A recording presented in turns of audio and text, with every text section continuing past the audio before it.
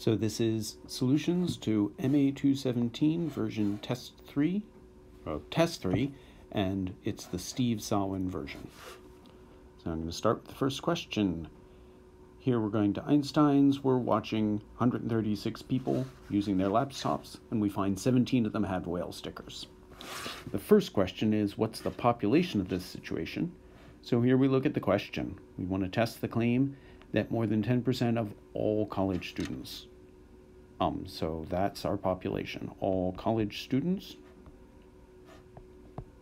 It does not matter, where you took the sample.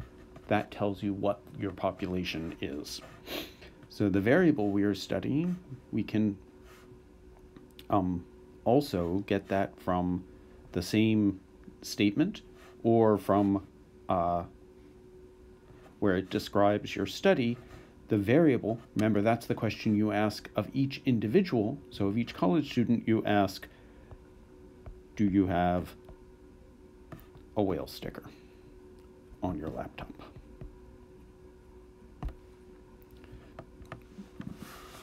So that's a categorical variable. So the parameter is going to be the proportion. And of course, you can see that because we're asking about whether there's more than 10% of all college students have whale stickers. So the parameter is the proportion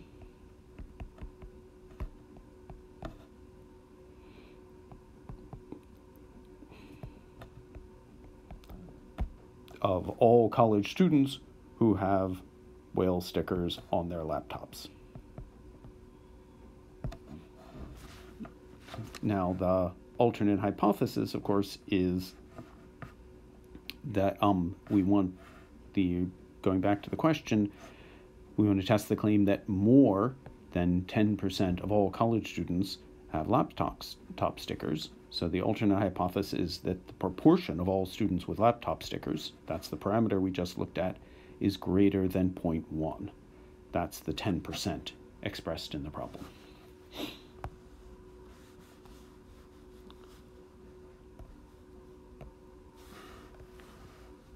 Okay.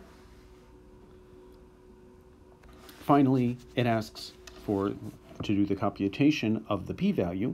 So the p-value is, because recall the alternate hypothesis is p is greater than 0.1, we're going to use for the p-value 1 minus norm dist.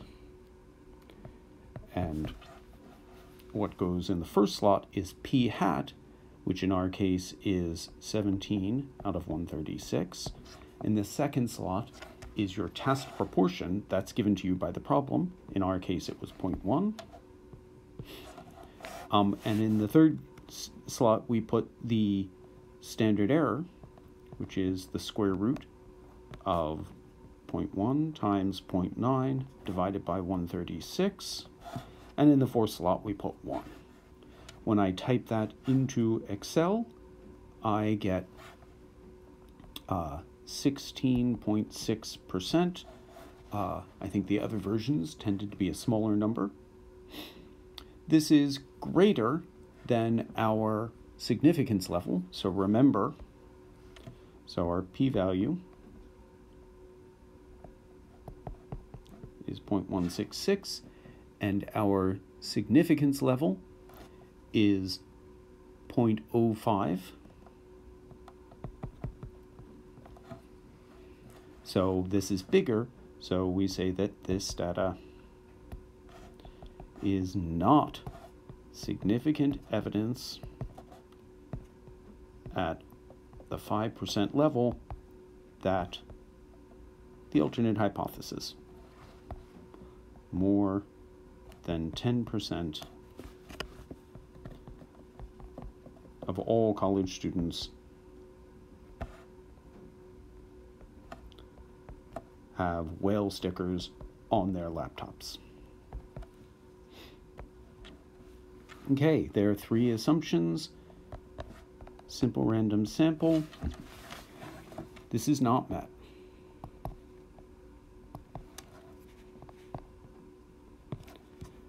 Recall, we know how this is taken. It was taken at the Duncan, presumably at Fairfield U. We're only sampling Fairfield U students only sample students who go to Duncan between 1 and 2 p.m. Definitely not a simple random sample. The second assumption is the large population assumption. I'm going to call that met. What do we need? Need more than 20 times 136, which is 2720 college students.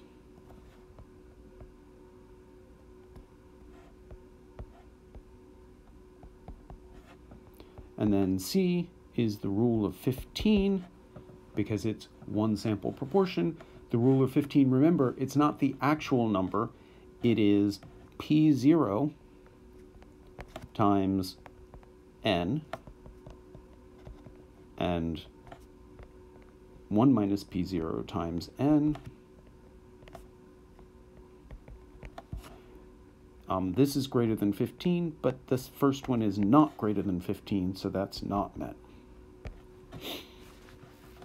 Tricky point that we're using the P0, not P hat. If we use P hat, it would be the actual number, which would be 17, which would meet the assumption.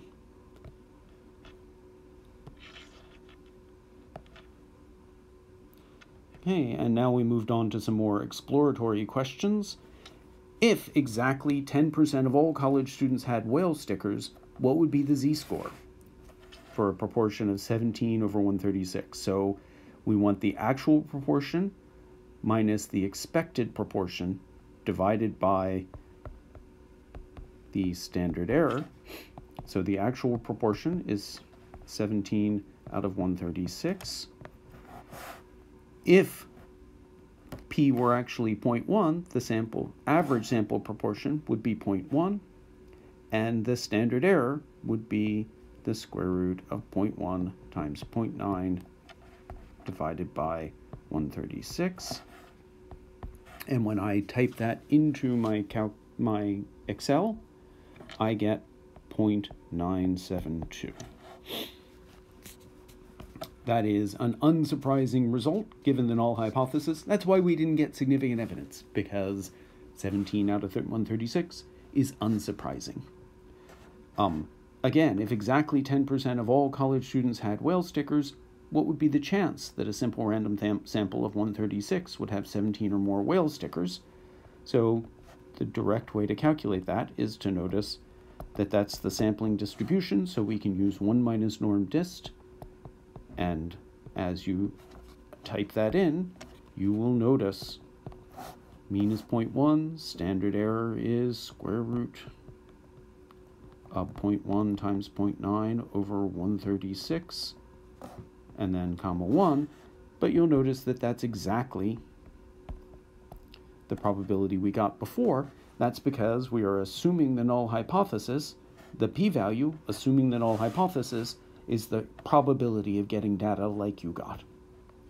So you could have noticed that interpretation of the p-value and saved yourself redoing that calculation.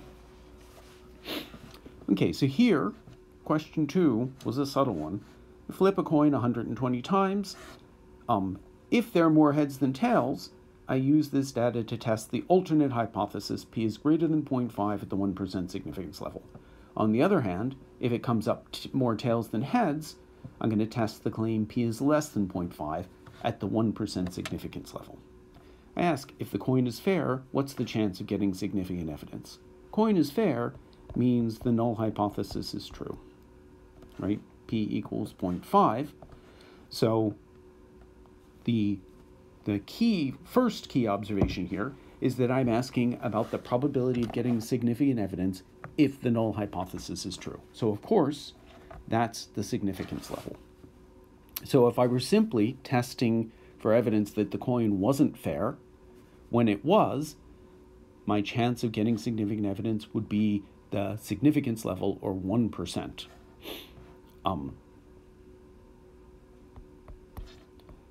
And I gave most of the credit for people who got that far, who said 1%. So we know the chance of making a type 1 error in first test is the significance level, which is 1%. Also, the chance of making a type 2 error, a type 1 error in the second test is 1%. And now, here's the key observation. Those are disjoint. You will only make a type 1 error in the first case if you have more heads than tails. You'll only make a type 1 error in the second case if you have more tails than heads. So the chance of making a type 1 error in one of those two cases, that is, of getting significant evidence, is 2%.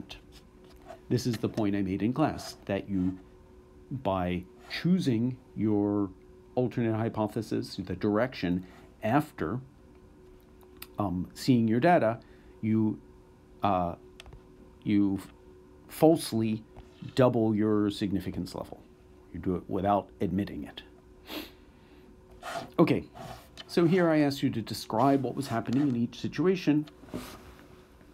In the first case, you're taking two polls. So the samples are the polls that are already there. That was sort of a confusing question. Sorry about that, but I did not take off for any kind of answer about the samples. The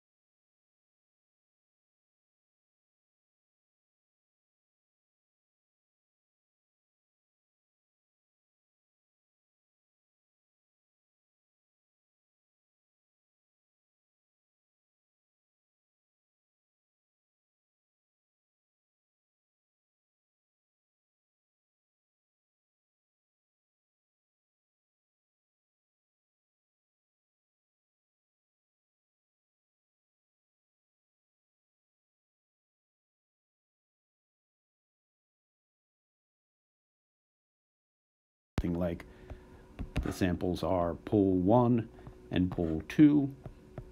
I didn't take off for anything that you answered here.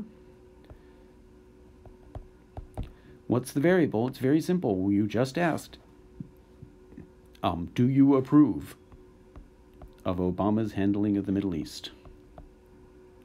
So approve, yes or no. That's categorical.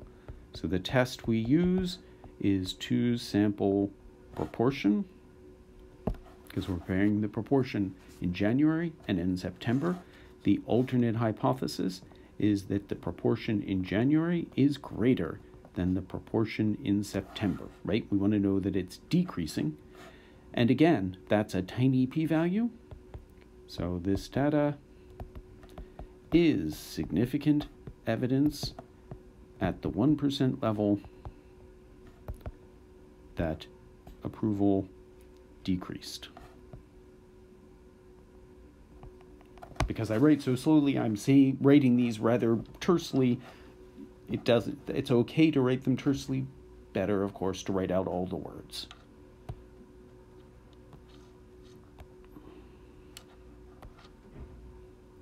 Next question, 4. We take a simple random sample of 72 college-educated men. We ask them, did you play a college sport or not, varsity college sport? And then we must have asked them also, how much money are you making now? So we're testing the claim at the 5% significance level that there is a difference in late life income between the two. So we have 2 samples, college-educated men who played a varsity sport and those who didn't. We're asking, is there a difference? So we're going to use the 2-sample mean, and we're going to use the two-tailed. Is mu1 different from mu2? Or I could say mu sport different from mu not.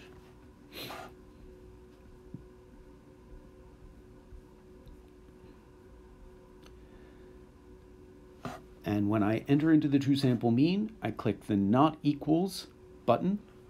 And I'm going to use summary statistics because I have the average salary, the standard deviation, and the sample size. In each case, I find a p-value of 0.0958.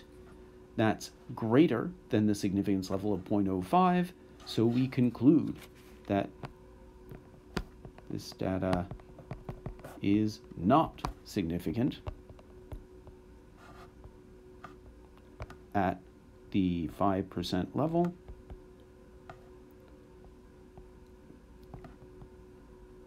That there is a difference. A difference in what? A difference in late life income between varsity athletes and others. So I did not write that all out, but that would be the best way to write it. To find 95% confidence interval, I use the same template with the same information. I check 95% in case that's not what it's already checked at, and I read the confidence interval, and I conclude the 95% confidence interval for the difference. This is key because that's the parameter. The parameter is the difference in average late life income between athletes and non-athletes is 25,159 plus or minus 29,741. Okay, in each case, different versions of the test, those numbers were different, but always the standard deviation was bigger than the mean, which means that 0 was a plausible value, which is consistent with our earlier conclusion that there is no evidence for a difference. Okay, check the assumptions. A, we've got is simple random sample, and it says so. B, large population. We took one simple random sample of 72 college-educated men, so we need 20 times 72, 1440 college-educated men. It is not right to put to break it up into 2 samples and say we need this many varsity athletes and this many non, because we took 1 sample. So this is met. There's plenty of college-educated men around. And then C, because it's numerical, we're doing the 0, 15, 40 rule. This is subtle. You break it up into 2 samples, and one of them has 31 in it. Since 31 is less than 40, we need the second sample, the first sample to be not too skewed. We don't know that. Of course, you can look at the histogram template, but the histogram template cannot give you a histogram of this data because we don't have the data. All we know is its mean and standard deviation. The histogram template will look at the data that's in the current 2-sample mean template, which has nothing to do with your data. So we don't know what the data looks like. We can't. So the assumption is not met because we don't have enough information. Okay. If there really was a difference, that is, if the alternate hypothesis is true, we didn't find significant evidence for that. Not finding significant evidence when the alternate hypothesis is true is a type 2 error. Okay, that was the test. We covered a small amount of material in depth. If you had problems with this, the final is going to be pretty similar, right? We're going to have a couple more tests. It's going to cover the whole range of the semester, but an awful lot of what we learned this semester goes into hypothesis testing and confidence intervals in various situations. So a lot of the problems will look like these. You want to make sure that you understand what it is you didn't get here. I will see you tomorrow.